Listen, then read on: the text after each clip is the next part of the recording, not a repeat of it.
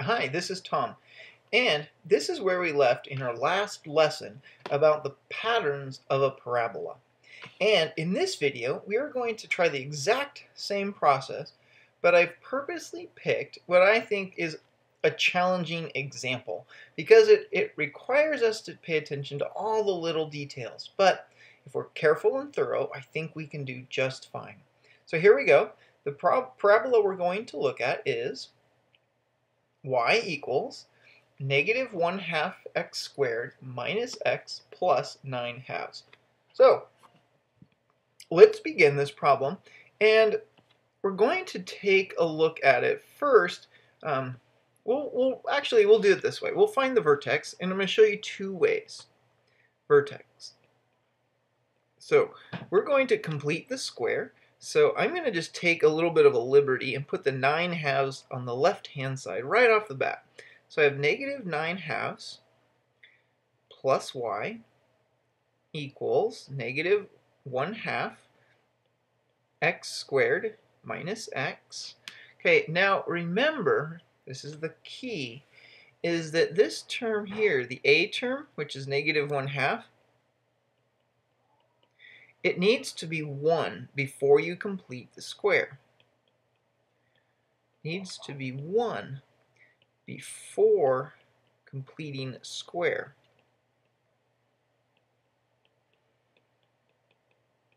Or completing the square. So we can do that, and we do that by multiplying every single term by, in this case, negative 2. So I'm going to write that out. So I have negative 2 times negative 9/2 plus, this is going to be a negative 2 times the y. Then I'm going to have a negative 2 times the negative 1/2 x squared, and the negative x also is multiplied by negative 2. Now this should clean up pretty well. If working from left to right, I have the negative 2 times negative 9/2 is going to be a positive 9, and then minus 2y. This is going to equal 1x squared, which is what we wanted. And then that's going to become plus 2x. So now we can take 1/2 of the b term, which is now 2. So 1/2 times 2, this is 1. And then we square it, so 1 squared is 1. We add the 1 to both sides. So I have, and I'll do that in red like we did last time. I'm just going to include it right. I probably should have given myself a bit more space. Actually, I can do that.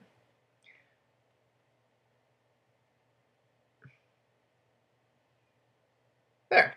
So now I've got a little bit more space, so I can make my 1 fit just perfect. Plus 1 on the right-hand side, and we also need to do that on the left-hand side. So now let's clean up what we've written. And here's what we have. We have 1 plus 9, that's 10, minus 2y equals, this x plus 2x plus 1 is the perfect square of x plus 1 squared. We subtract the 10 from both sides.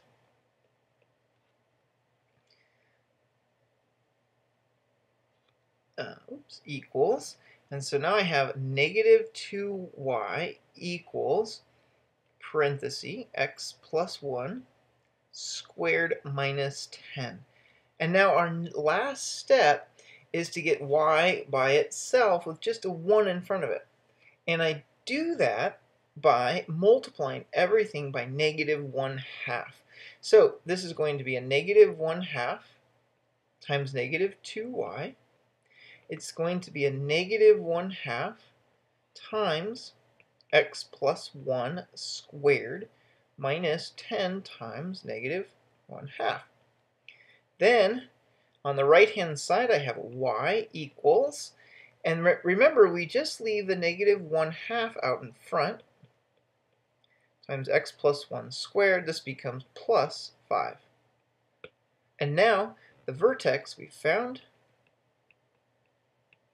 vertex is negative 1, 5, And that also gives us the axis of symmetry and the axis of symmetry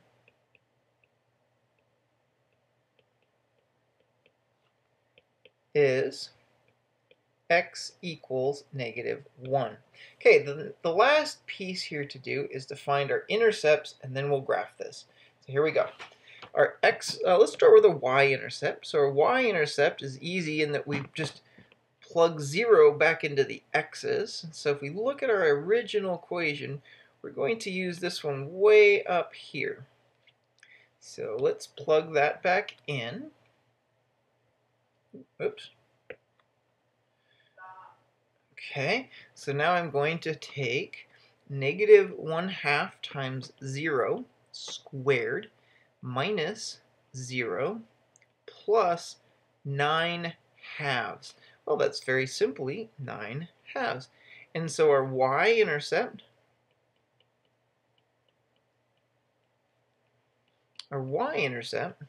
is 0, 9/2. Now our x-intercept, I'm going to use my standard form, this piece right here, to find my x-intercept. So that's going to be 0 equals -1/2 times x plus 1 squared plus 5. Okay, so we subtract the 5 from both sides. -5 equals -1/2 x plus 1 squared. Now we multiply both sides by a 2, and I'm going to just write it right here. So I'm going to multiply the right side by a -2, and we're going to multiply the left side by a -2 as well. And then when I clean up my results, I have 10 equals x plus 1 squared. Okay, now let's insert a step here. We're going to take the square root of both sides now. So when I do that, now you have this plus or minus the square root of 10 equals x plus 1. And so now I subtract my 1 from both sides. And my intercepts are at -1 plus or minus the square root of 10. Yeah, but there they are. And so we can say x-intercept, there's 2 x-intercepts at, and we're going to just write it once. We'll write it as -1 plus or minus square root of 10, 0. Now remember, the square root of 10 is an irrational number, meaning you can't write it as a fraction. It's a non-terminating decimal with a pattern that never repeats. So we can just make a quick guess. We know the square root of 9 is 3, so we know the square root of 10 is just a little bit more than 3. So let's keep that in mind now when we take our last step. And our last step is the graph. So I'm going to bring this up, and we might have to zip up and down once or twice to reference our numbers that we found. But let's graph this. Okay, here's our graph paper. And we're going to make our graph. I'm going to come way up, and then we're going to go way down, and then come far to the left, pretty far to the right. Now, if you remember, we had a few things. The first one that we really needed was the vertex. And let's go back and look at where our vertex was, or is. Our vertex is -1, 5. Okay, so I'm going to have to do something here, and I'm premeditating this. Because a is a half, we're going to need half increments. So each box on my graph is actually only going to be half of a unit. So here's 1, 2, 3, 4, 5. And if we go down to the bottom on our x-axis, we'll have 1, 2, 3, and like that. We'll continue out. So -1, 5 is right here. So let's graph it. Okay. So our first point, -1, 5, is right there. Now, from here, we can begin. We know that what we do is we move left or right. Let's go right. We're going to move right 1 unit. So the last time we did it in orange, so let's do that again. It helps the repeat processes. I go right 1 unit. And then I multiply 1 times A. But remember, in this problem, A comes from 2 places. You see it. Here's A. And up at the very beginning of the problem, you also had A right here. -1/2. So we're going to go 1 times -1/2 to get -1/2.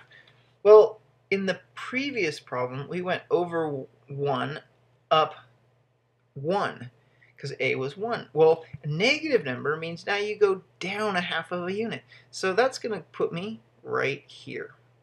And there's the next point on my parabola. Okay, now from there, we use the exact same pattern. We go over 1. I'm going to move this piece over a little bit so that we don't get a big mess here. I'm just going to scoot it over. Okay. So now I go over 1, and then if you recall, the next move is 3, the next odd number, times A, which is -1/2. So now we're going to move -3 halves. So we're going to go 1, 2, there's 3 half units. So we're going to go down to there. So here's our next point on the parabola. And now, if you remember, again, we go over 1 full unit. And then our next move is going to be the next odd, 1, 3, 5. So 5 times -1/2. So that's -5 halves. And so we go down 1, 2, 3, 4, 5 halves. And since we have the space, and it's kind of fun, I think, let's go over 1 more unit. And then we're going to go the next odd, which is 7. So times -1/2, -7 halves. So we're going to go down. Here we go. Ready? 7 units. We're going to go over 1, then we go down 1, 2, 3, 4, 5, 6, 7 units. And we could keep going, but you begin to see. And now, let's do this. The axis of symmetry, we said, was right here at -1. And because it's a parabola, if we know 1/2, we really know the other half. And you could repeat the pattern and go over 1, down 1/2. You could go over 1, down 3 halves, and that would take us to right here. Notice that we're 1, 2, 3, 4 units this way, 1, 2, 3, 4 units this way. And we can continue this, and soon the final result is that now we've graphed this parabola. And that is about as difficult of a problem as you could have for graphing a parabola. Now, before we close it down, let's just see how we did. You could keep going. This one's going to be over here. And then down to here. And there's our picture. And this just goes on forever if you need it to. And notice that we said we had x-intercepts at -1 plus the square root of 10. Well, here's -1. Let's do this. I'm going to do this in magenta. So if I started at -1, if I move over, if I add the square root of 10, that's going to be a little bit more than 3. So -1 plus a little bit more than 3 should be a little bit more than 2. And look at that right there. you can see that that's where we cross. And if you go to the left, you take -1 and you subtract a little bit more than 3, it should be a little bit more than 4. So, whoa, let's double check. Did we do that correctly? Let's extend our x-axis. So I'm going to start here. Let's draw this line out. Here's -1. There's -2. Let's see if we're going to make it. Here's -3. And we said a little bit more than -4, and sure enough, we were right. And that is how you use the patterns of the parabola. Thanks for watching.